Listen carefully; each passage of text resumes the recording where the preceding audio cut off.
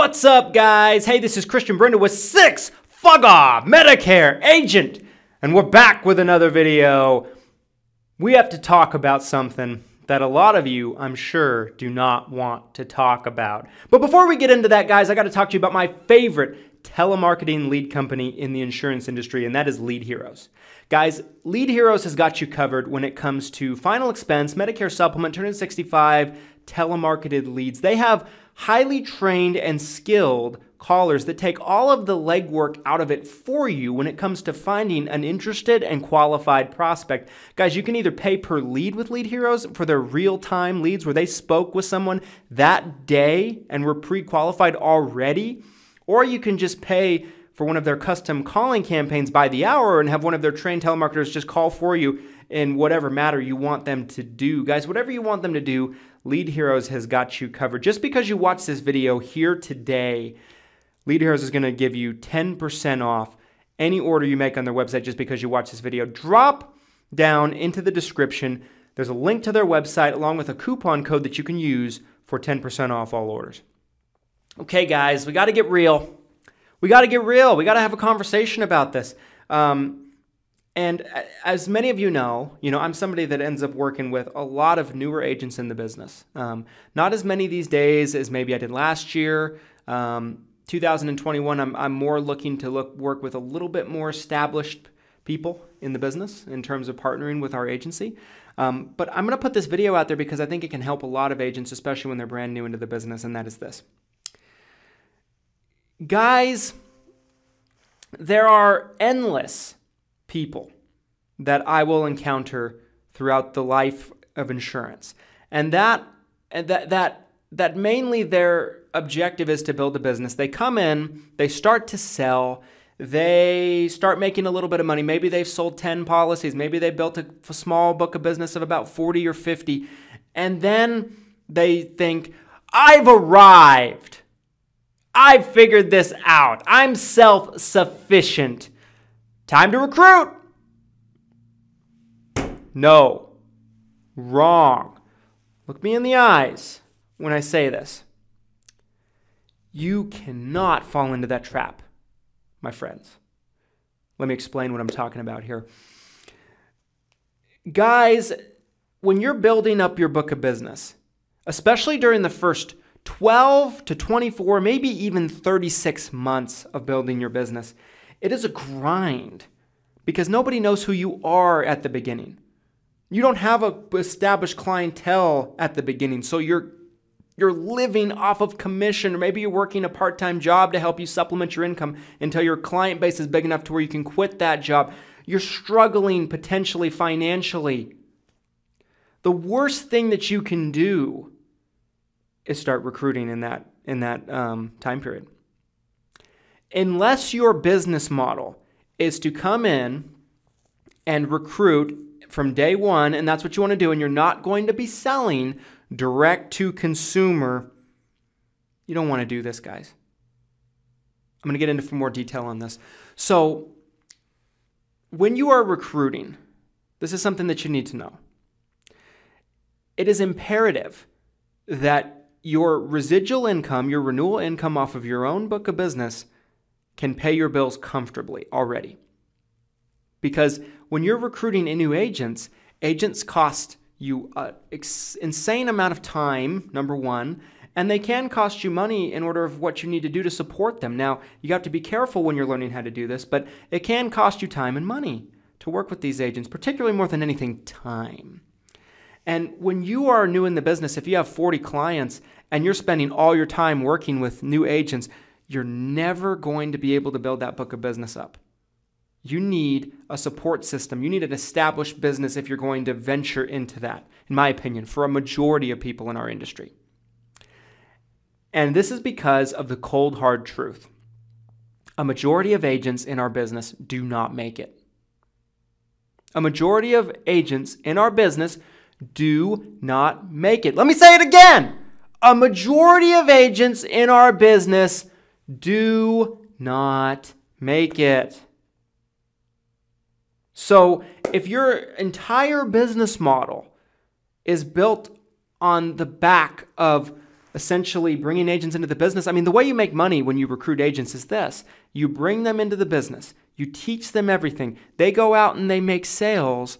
They make whatever they make, right? If it's a new to Medicare Advantage commission, $539. If it's not new, $270, right? That's the street level Medicare Advantage commission. Let's just use Medicare Advantage, for example. Likely, depending on what they sell, you might make $10 in overrides. You might make $25 in overrides. You might make $50 of overrides. You might even make $60 or $70 in overrides, depending on what your situation is. That is what you're going to make. That's if they sell something. Cody Askin says it all the time. Depending on your source, the number's going to be a little different. I mean, some sources say 90%, some say 95%, but Cody Askins has a whole conference built on the idea of 92% of insurance agents don't last longer than 3 years in the business. And it might not be 92%, it might be 93, 94, 95, maybe even 90, but it's a huge percentage. At least 9 out of 10 agents fizzle out of the business. If I showed you the number of agents that actually never write an app, that actually get licensed, appointed, certified, the number would blow your mind. Guys, any of you that have ever been in a multi-level marketing company before, if you have, pay attention to what I'm saying. Why is it so hard to make it work in a multi-level marketing organization? It's because your business cannot grow unless the people you bring into the businesses grow. You're relying solely that your business will grow based on their efforts, almost exclusively. Most MLMs are built on the back of recruiting. Insurance is becoming more and more of that, and I think it's dangerous. Now, is recruiting a good thing? It can be, yes. But if you're brand new into the business, if you're in your first 12 months, maybe even 24 months, I am confident in saying chances are for most people, you don't know enough about the industry to bring people in and teach them. And if you have 100 clients or under, maybe even 200 clients, unless that is your role in the industry, you do not want to get yourself muddied down with recruiting. Don't get into the insurance business and start recruiting thinking you're going to make a lot of money. There are organizations that come in, and that is all that they do, right? These big FMOs and IMOs, that's what they do. That's all that they do. They don't necessarily sell direct to consumer. These are companies that are huge organizations. A lot of times they have partner investors, angel investors, things like that to help get them off of the ground. My dad always told me when I was new in the business and when I first started recruiting myself. Now, granted, keep this in mind, I didn't recruit one agent into my downline until I'd already been in the business 5 years. 5 years. I was building my book of business. What I'm getting at is that's what you should do too, for most of you. There are a few exceptions to what I'm saying here. Nothing I say is a blanket statement. I know I'm going to have someone slide into the comments and be like, well, Christian, I built a 15-year agency and we made millions of dollars and blah, blah, blah. Yes, there's exceptions. But a lot of agents I've seen come into the business, they get some momentum. They write a book. They build a book of maybe 50 clients in a short period of time. They do really well. Then they start recruiting and their momentum just stops. They hit a brick wall because they're spending all this time trying to service these agents, get them contracted, keep them motivated, get them out there selling, and they stop selling themselves. Their downline isn't selling because 9 out of 10 agents don't do anything in the business. And they stop selling themselves, and their business just reaches a standstill. And it kills momentum for a new agent. No one is going to care more about your business than you. Let me repeat that. Not one person is going to care more about your business than you do. And for most of you, you are going to do much better building a book of business yourself first. Not saying you can't recruit later, but build out a book of business that essentially can be the foundation of your business. Then if you want to put some time into recruiting and be willing to go through those growing pains, you can do so. But when you're a new agent and you're living off of commission and you're depending on your commission statements, my dad always told me that one agent is equivalent to 100.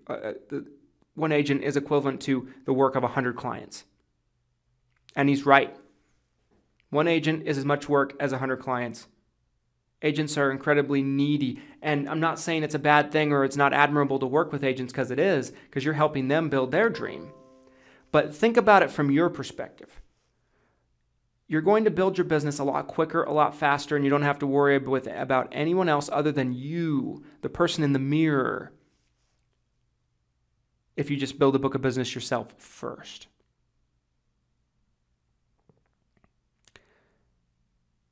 This is something you need to hear. This is something that a lot of you need to hear. There are exceptions to this rule, but for most of you, they get into the business, you write 20 apps, 30 apps, 40 apps, 50 apps, and then you want to throw all your time into recruiting, you're going to be gravely disappointed. For every 10 agents you bring into the business, you might have one that do very good. You could bring 20 agents into the business, 30 agents into the business, 40 agents into the business, 50 agents into the business, and only have one or two maybe pan out. This is very much like MLM-ish. And our industry is becoming very multi-level marketing centric because of these multi-level marketing agencies that push agents to recruit and they feel like they have to do it. I've seen a lot of careers destroyed because they start recruiting too early and they don't quite understand how much time and focus it takes off of the bottom line, and that's writing new business yourself. Anyway, guys, I hope you enjoyed this video. Just my personal opinion. I think a new agent, especially if you want to build a book of business and build a local presence, you're better off just writing yourself. Writing business yourself. Worry about recruiting later because it's just going to take too much time away from your business. I think this is a message that a lot of new agents need to hear. I didn't start recruiting until I was 5 years in, and I may have even started a little bit too soon. Who knows? I don't know. But yeah, guys, I've seen a lot of agents just hit a wall because they can't overcome. They bring 5 agents into the business. They're just time suckers. None of them ever write any business or produce anything. And then they just stop writing themselves and they just remain stagnant. Don't let that be you. Agents take a lot of time out of you, and you actually and the amount of you profit per agent is actually very minuscule for the most part. You make much more money writing business yourself. So for me, for a new agent, that's what I would encourage you to start. And then once you have an established book of business, once you're making 6 figures in renewals, then maybe it's something you can focus on if that is your passion, if that's something you have a desire to do. Anyway, guys, thanks so much for taking some time to watch this video. Do you agree with me? Do you disagree with me? Am I right? Am I wrong? Am I totally off?